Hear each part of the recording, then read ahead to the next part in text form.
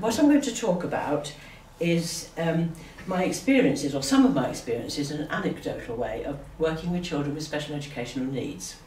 Some of these are amusing, most of them are not. But I need to give you a bit of background information this first time, otherwise you won't know where I'm at. I worked for 25 years teaching children with special educational needs, mostly one-to-one, mostly in primary schools.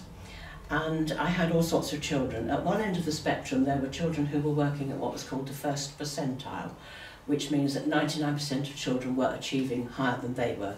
And at the other end, so there was not a lot to work with really, they're very, very low IQs. And at the other end of the spectrum were very bright children who didn't appear to be doing too badly really, but actually were massively underachieving and not reaching their potential because they were handicapped by something like dyslexia or dyspraxia. And in between, there were children on the autistic spectrum, there were children with cerebral palsy, with partial hearing loss, with attention deficit disorder, which meant that they had the attention span of a goldfish, attention deficit hyperactivity disorder, which meant they had the attention span of a goldfish and were climbing the walls at the same time. Or the children with a combination of these things.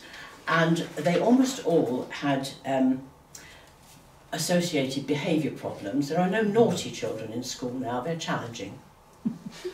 Many of them were challenging. And most of them had very low self-esteem, and a lot of them had very poor home lives. So it was never dull. You never knew what was going to happen really, and I could be working with them anywhere. This is all background, I'm sorry about this.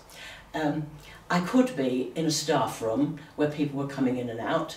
I could be in a so-called empty classroom in which other groups of children were working. I could be in a corridor, which was horrific. I could be in the hall, which was all loud and echoey, or I could be in a stock cupboard. That was usually favourite. But we were always told, if we were working somewhere like a stock cupboard, to leave the door open. This was more for the people who were working in secondary schools, so that we weren't accused at some later date of doing something inappropriate with the child. Now, on this first story I'm going to tell you, I was working with a boy, a big strapping lad, who had ADHD and was also a looked after child, so he had to be a bit careful. And we were working in, it was a large stock cupboard, but people would come in and out to use the guillotine and to get books and things. And he was very much monkey see, monkey do, and we turned over the page of his reading book and there was a picture of an ambulance, and it just fired something in his head, and he said, "What's the worst thing you've ever seen, miss?" So while I'm saying, well, I don't really know, he jumped up and dropped his trousers. And so I find I'm sitting there, sort of at eye level, with this strapping lad who's got his school t-shirt on top, but nothing on his bottom half other than his underpants, mercifully. And I'm thinking, please don't let anybody walk in now. When I'm up in court in front of the magistrate, will the fact that I'm a grandmother help my case? And what he was actually showing me was a scar that went down the length of his leg. So I said, no, that is nasty, it was an old scar. And rather over brightly, I think, now pull your trousers up and sit down and tell me how you did it. And nobody did come in, but I wasn't certain that nobody'd walked past and that I wasn't going to get accosted at playtime by somebody saying, "What were you doing with that boy in the stock cupboard with his trousers round his ankles?" So I told the class teacher, and I also went into the learning support service and told the head of service, so I covered my back. A lot of the funny things that happened were because where the adults in the case thought the child was and where the child actually was not one and the same place. And I had this, usually I provided the work for the children, but on this one occasion I was given a worksheet to do by the class teacher, and the boy was 10, and it was a sheet about wind farms, and I realised part of the way through it that he really wasn't understanding what he was reading at all. So I decided I'd need to tell him about wind power, so I said, wind power was one of the things we used before we had electricity, and brought him up short. No electricity, he said. What did they use then? Batteries? Which is why he wasn't understanding this worksheet on wind farms. And at another time I had a little girl who was 10, but she was working at reception level, and we were about to read a book, a reception book, in which she needed to know, not to be able to read, know the words horse, cow, sheep and pig. And she didn't. She was 10, but she didn't have them in her vocabulary because nobody'd ever looked at the book with her, and nobody'd ever taken her anywhere where she would see a cow or a horse. So we're looking at this, and she says, "What does this say?" And I read it to her, and I said, "That's the name of the lady who wrote the book." "Well," she said, "she did it very well. Look how neat it is."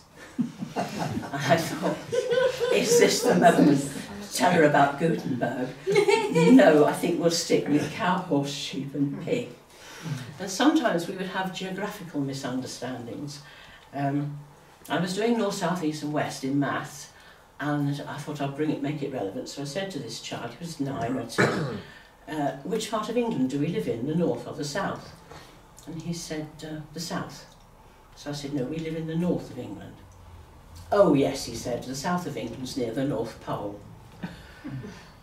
So we were in the library, so we got a book of maps, and we found the North Pole, and we found where we were, so we sorted him out. And similarly, I had another 10-year-old, he was going to the Isle of Wight on holiday, and I said, "Oh, it'll be lovely, it's great, the Isle of Wight. You'll go on a boat." "I think we go on a coach," he said. So I said, "No, the coach will go on a boat." "Why?" he said. So I said, "Because the Isle of Wight is an island. That's what it means, it's surrounded by the sea." "Are you sure?" he went. So I said, "Yes, I'm absolutely certain." So we found a map, and we found where Stockport was, and we found where Southampton is, and we looked, I mean, his parents could do this, but obviously they don't, and we looked to see how a coach might go from one to the other, and I said, "You see this, here it's sea all round," and I said, "This dotted line, that isn't actually in the sea, it's not really in the sea, but because that's, otherwise he would have thought that, that's the line roughly that the ferry will take to take you out to the island." And his face lit up and he said, "Oh, there might be icebergs." And I was at university for 4 years in Southampton, and in all that time it only snowed once, and I didn't have the heart to tell him that it was highly unlikely that there would be icebergs bobbing about on the Southampton water or in the Solent, so I left him to it. The younger children used to call me Mummy or Grandma or Nana by mistake, which was quite sweet, and they would be very snuggly and they'd snuggle up. This was a mixed blessing because they were frequently very snotty, and sometimes they were scratching their heads, and I was thinking about knit shampoo when you get home. So. And on one occasion this little boy was snuggled up next to me for about 3/4 of an hour when he said, "I'm all itchy, miss." And I knew better than to say, "Show me," until I'd asked, "Where?" So I said, where are you itchy?" "Here," he said. So I said, "Lift up your t-shirt, let me have a look." So I lifted it up. He was absolutely plastered in chicken pox, which he must have had for at least 2 days, because it takes a while to come out. So I took him back to the classroom, and I said to the teacher, "He's covered in chicken pox. We'd better look at his brother," because he had a twin brother who had been snuggled up to me for the previous 3/4 of an hour, and we upped his t-shirt, and he was also covered in chicken pox. But they'd both been sent into school plastered in it. Just before I was due to retire, I had a 6-year-old girl, and she was all snuggled, and she went all excited and whispering. She said, "I'm going to give you flowers in assembly. It's a surprise." So I said, "Right, I won't tell anyone then." "No," she said, "you mustn't, because it's a surprise." But sometimes I was surprised. I was supposed to be raising their self-esteem. Sometimes it worked the other way round. And I had a little boy who was 10, and he was talking to me about his class teacher, and he said, "She says she's a proper teacher, but she's not as proper as you are." And I didn't pursue it to ask what he meant. And penultimately, you'll be pleased to hear, the one that absolutely floored me was a little girl who was 9, and she came at me completely from left field, and I lost the plot. She was a lovely little girl. She had the most beautiful white blonde hair, big blue eyes, behind which not a lot was going on, you would have thought, and she was working at least 4 years behind where she should have been. And we were talking about the whiteboard that I took into school with me, because it's less threatening than writing on paper. You write something and it's not right, and you can go like that and it's not there anymore. And I said that I'd had it cut in half because it was too big to take into school. And she said, "Did you cut it?" And I said, "No, my dad did." And there's a lot of thinking. "Is your dad very old?" So I said, "Well, he's 80. More thinking. "Is your mum very old?" "Well, she's 79. A lot more thinking. "79, is that older than 80? Because she can hear the 9 and she can hear the 8, but of course the 9 is in the units and the 8 is in the tens, so we get the numbers squared up and we look to see whether 79 is a bigger number than 80, and we decide it isn't. And that was that. And about 3 weeks later, she revisited the subject of this cut whiteboard, and in the interim, my father had died. And the children in this school knew my father had died because I wasn't in school the day of his funeral, and they had been told that when Mrs. Tucker came back into school, they got to be very nice to her because her father had died and she was sad. So she's talking about this cut whiteboard, and then just completely out of the blue, she said, "When someone dies and they've done something like that for you, you have to keep it forever." And I filled up, of course, and I thought, we've got this all wrong here. Her IQ is down here, and we're worried about her. But her emotional intelligence and her empathy and fellow feeling are way higher than many adults that I've come across. Men in particular, well, that's a risky thing to say.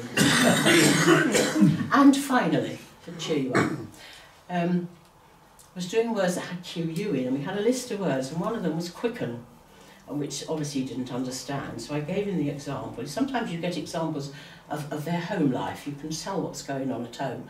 And I gave the example, the children quicken their steps when they see the ice cream van. "Oh, I get it," he said. "Shall we go down the pub for a quicken?"